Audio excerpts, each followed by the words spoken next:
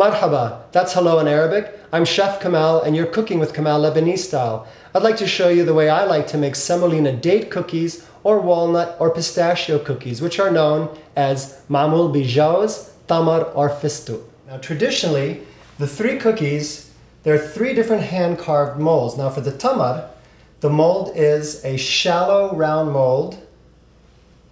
For the jawz, or the walnut, and you could also make this with cashew or almond, it's a dome-shaped round mold.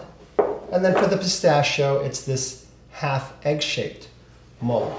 Now this is really a lot of fun. You could even have like a little Maamoul party where you prepare all the things in advance, and then one person opens it, one person fills it, and then one person presses it into the hand-carved mold and pops it out onto the tray.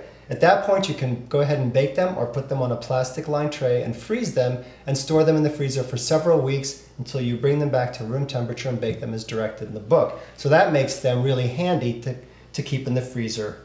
Now, I want to show you the semolina. This is what this is made of. This is exactly what pasta is made of. It's a very fine yellow flour.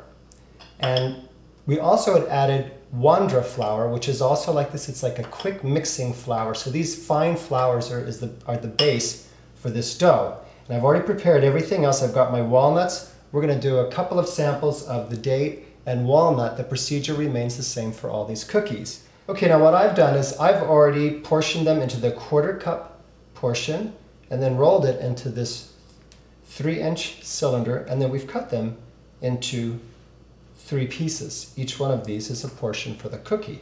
And what you want to do is you want to pick up one portion, place it in your palm, and with your index finger, go ahead and pierce it, and then gently press it as you rotate it in your palm and open it up. Now it's the warmth of your hands that's going to really help you open these, because it's butter and the warmth of your hands is what makes it pliable. I'm going to go ahead and drop a portion of the date, which we've already rolled into a ball, inside and close that up.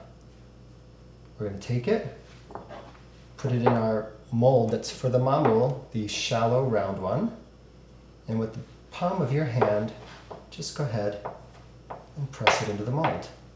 Then you want something nice and hard that you can tap this upper part of the mold on. Now I use my mortar, my brass mortar, and it's a nice sound, and this cookie's going to come popping right out. I sort of like that. That means that we've just delivered a cookie. Look how beautiful that is. I think we'll do one more of those. Now again, it's the warmth of your hands, so if it's like a really cold winter day, or you're assigning this job to one of your friends and they just happen to have cold hands, give them a different job and let the guy with the warm hands do this one, because you're going to have, it's going to be a lot easier. The dough will be really pliable, and that really does make a difference. Just go ahead and place it in. The side that we close, I always keep that up so it'll be towards the bottom. Look at that. You press it with the back of your palm. And here we go. We deliver another cookie. One nice, look at that.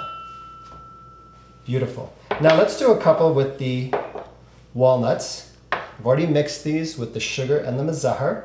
Now you could use almonds or cashews.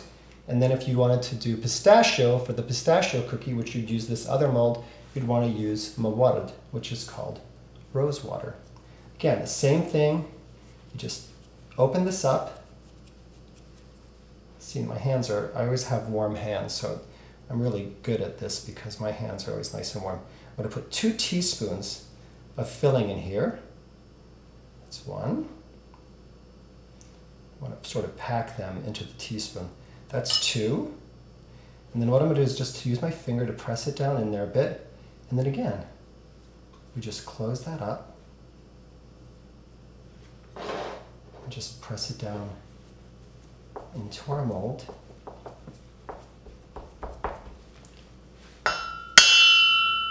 Look how pretty that is. Now these, when they come out of the oven, they get dusted. They get a fine dusting of powdered sugar. Actually, all the ones that are made with nuts, we always put a fine dusting of powdered sugar, but these date ones, we don't do that. These are delicious in the afternoon. They're not too sweet. They're excellent with like just a warm cup of tea, or as a snack when you want to just something really like delicious and a little different to snack on. These are great. Do this one more. We put 2 teaspoons. See, this one cracked a little bit. It's no problem. I just sort of gonna press it back together once I fill it. Here I've got the walnuts in. Look, I'm just gonna press that back together. Close it. Goes right down into the mold. Just use my back of my palm. There we go. You could put this on a plastic tray and freeze them, or go ahead and bake them right now, and they last on the counter for several days, or on the refrigerator for for like about a week. So enjoy. Maamoul b'tamar jawz arfistu.